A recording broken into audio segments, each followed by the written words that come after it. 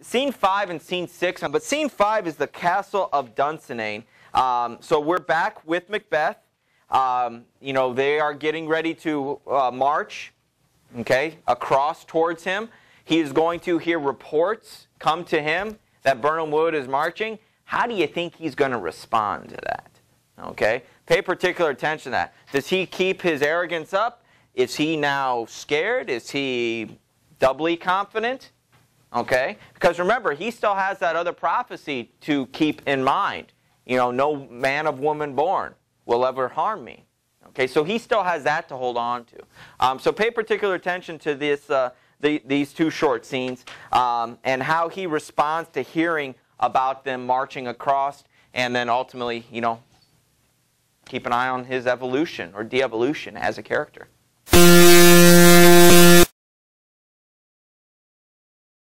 Excuse me. Scene 5, the castle at Dunsinane. Macbeth is still very the same he was, the same very strong individual that he was two scenes ago. Hang out our banners on the outward walls. The cry is still, they come. Our castle's strength will laugh a siege to scorn. So no one can, remember, that's where he heavily fortified himself. So there's no way they're ever going to take this castle. Okay, so he's still very, very confident about that. He hears a cry from within the castle. What is that noise? It's the cry of a woman. Oh, I've almost forgot the taste of fears. People being scared and cries and the wailings of war and how people deal with it. But then he finds out that it was in response to the queen, that she has died.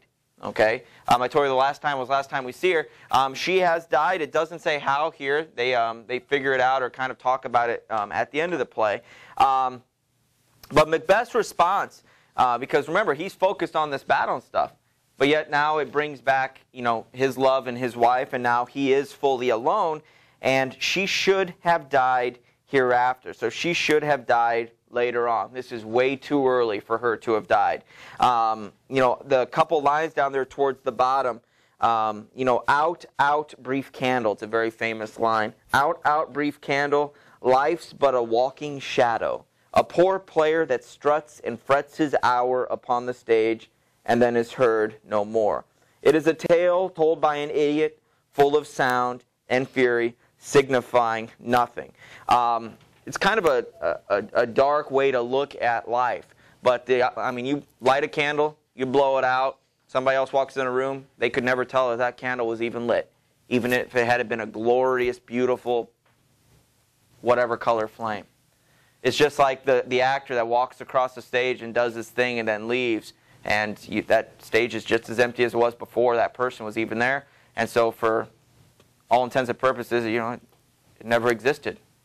If so-and-so never witnessed it, it never existed. And so life is similar to that. The life, it's full of sound and fury, but ultimately it means nothing. Life is nothing. And so he's kind of, missing his wife a little bit there. And so we get to see kind of, once again, a different Macbeth, but kind of a Macbeth who's more like what he was earlier in the piece, dealing with this loss. He's not such a monster, but that changes here momentarily. So a messenger comes in. I should report what I say I saw, but no, not how to do it. I need to tell you something, but I don't know how, and ultimately, I don't know how you're going to respond to this. Well, what? Well, say, sir, what was it? As I did stand my watch upon the hill, I looked toward Birnam, and anon methought the wood began to move, liar and slave. Well, let me endure your wrath, if it be not so. Within this 3 mile may you see it coming. I say a moving grove. And so I did see it. And you do whatever you want to me if I'm lying to you. But I saw what I saw. And of course, this is not what he wants to hear, that Birnam Wood is moving towards them. Okay, because that makes him start to think back to the women's sisters. If thou speakest false, upon the next tree shall thou hang alive till famine clean. So I'm going to hang you from a tree until you starve to death, if you are lying to me. If this is a joke, you picked the wrong person to joke to and at the wrong time. He thinks back to the witches. I pull in resolution, and begin to doubt the equivocation of the fiend that lies like truth. I pull in resolution, footnote, I restrain my confidence.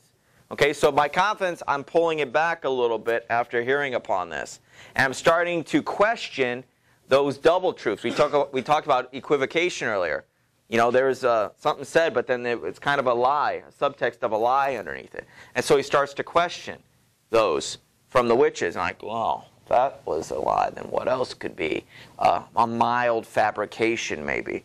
And that's ultimately, where he's thinking. Because he goes, well, fear not till Birnam Wood do come to Dunsinane. And now a wood come towards Dunsinane. Okay, so he's crushed. The bottom half here, he's decided to go out and fight. He puts on his armor, and at least we'll die with harness on our back, with armor on our back. So he is going to go out and fight now, and let out some of this anger and loss and all of that. Scene 6 dealt with in the countryside. It was showing Malcolm said, okay, drop the bows, show our numbers, and attack. Okay, so a lot of this stuff is happening off stage because we can't have thousands of people on stage. We can't have a dozen people fighting on stage. It would be too much commotion. Okay, so they come walking out with their bows, and then if they have bows, maybe it's just imaginary. Maybe they do have props. Props were very minimal, back then. And so they come out, hey, we're charging, and then they walk off stage. And you know that in your mind, that's where it is. So when Macbeth exits, you know where he's headed. When these guys come out and come back on, you know where they were or where they are going.